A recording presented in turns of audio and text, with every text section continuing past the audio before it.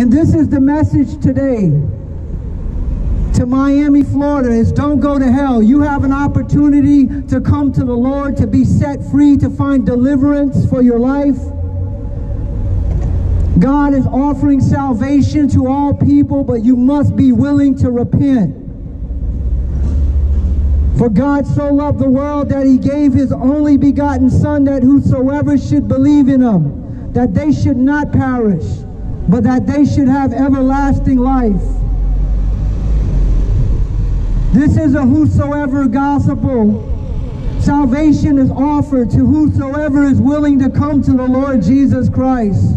Whosoever is willing to humble themselves. Whosoever is willing to be broken because of their sin and godly sorrow, knowing that you have sinned against a holy God. The Bible says that it's godly sorrow that worketh repentance, my friends. We must be convicted over our sins. We must be broken with godly sorrow, knowing that we have rebelled and broken God's law. We must come to the mercy seat of God before it's too late.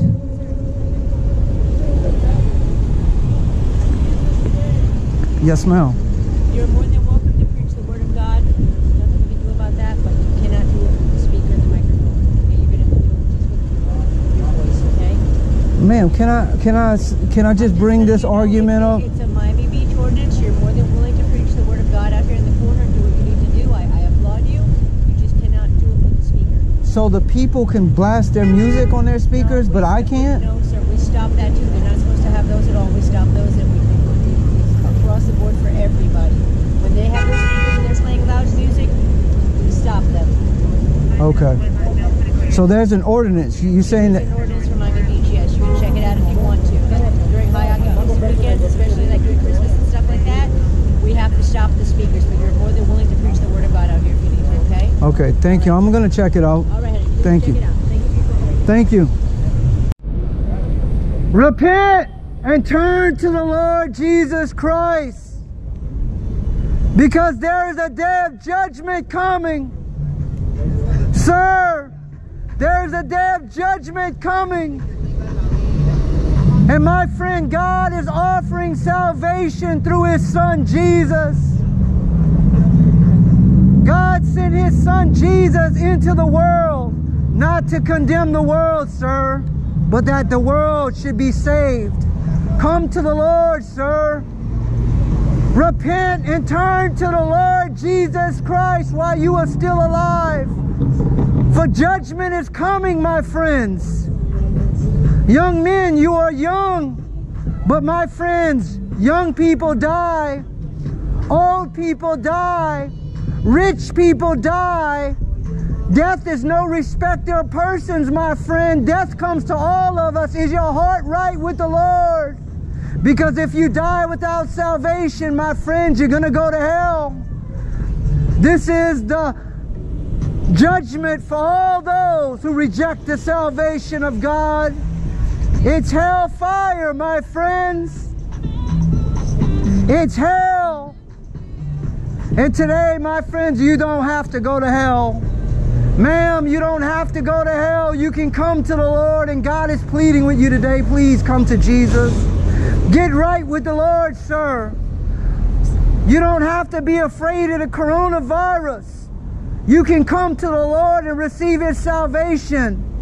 Be afraid to stand before God living in your rebellion, sir, because you're going to be judged for your sins. And I'm pleading with you today to come to the Lord. For Jesus said so likewise. If you do not repent, you're going to go to hell. You're going to perish. Come to the Lord Jesus Christ, for judgment is coming. Come to the Lord, sir. Judgment is coming. That day of death is coming for you. It's coming for all of us. We can't run from that day, my friends. We can't skip out on that day of court. You might be able to skip out of court in the cities of your town, but you cannot skip out on that day of judgment.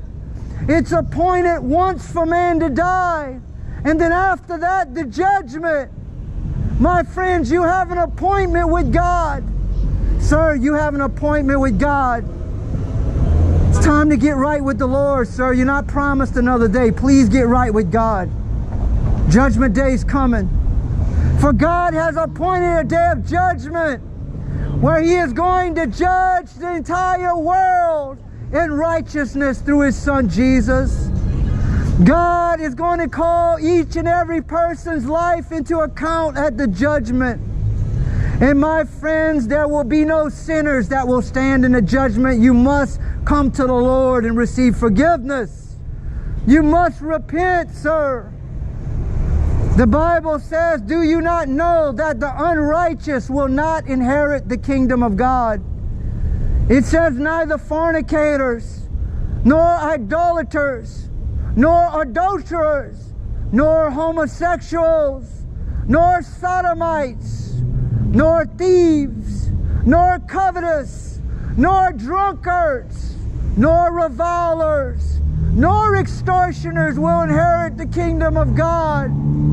God is calling all sinners today to repent, because He has appointed a day of judgment where He is going to judge your soul, my friends, in righteousness.